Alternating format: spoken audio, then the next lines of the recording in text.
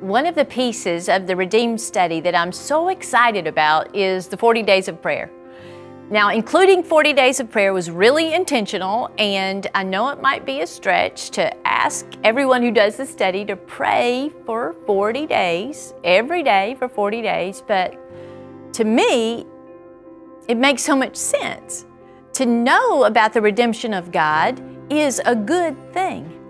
But what's more exciting is to participate in the redemption of God. That our character, our souls, our very lives, that everyday life you live would be a part of being redeemed during these days, not something that we hope might happen later.